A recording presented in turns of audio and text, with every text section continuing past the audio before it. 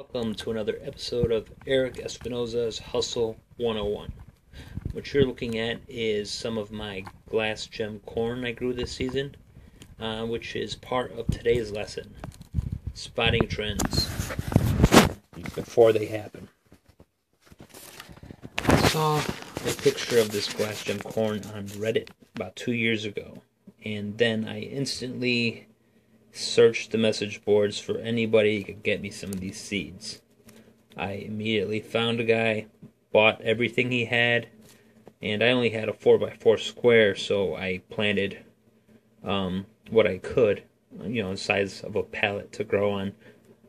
But I came up with a bunch of corn cobs. This is what I'm going to list this year.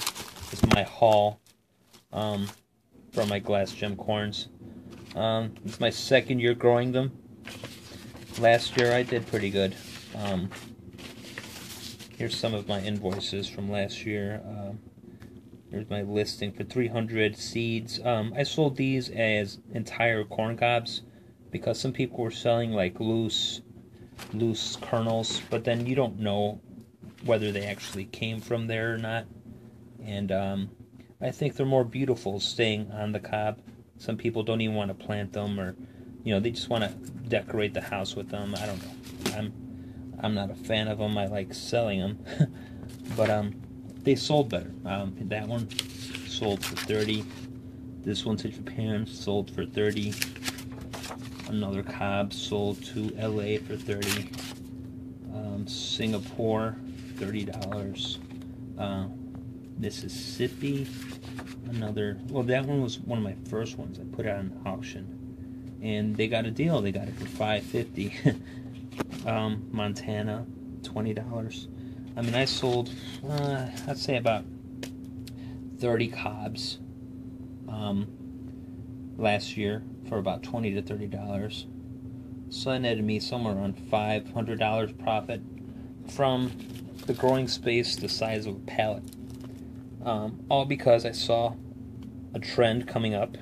People were going to go nuts for these, corn cobs. And I was right, and it paid off. Now I'm trying to breed a specific type. I'm trying to plant the baby blue and pink corn kernels. As you can see, this season's are going pretty much in that direction. You see a lot of blues and pinks. And I'm going to sell these. I'm going to find some seeds that are the bluest and the pinkest and the glassiest, and try again next year. Maybe we'll come out with something prettier. But yeah, take this as a lesson. Again, spot the trends before they happen.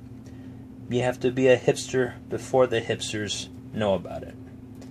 Alright, remember to subscribe. I'll have another episode next week. And good luck out there.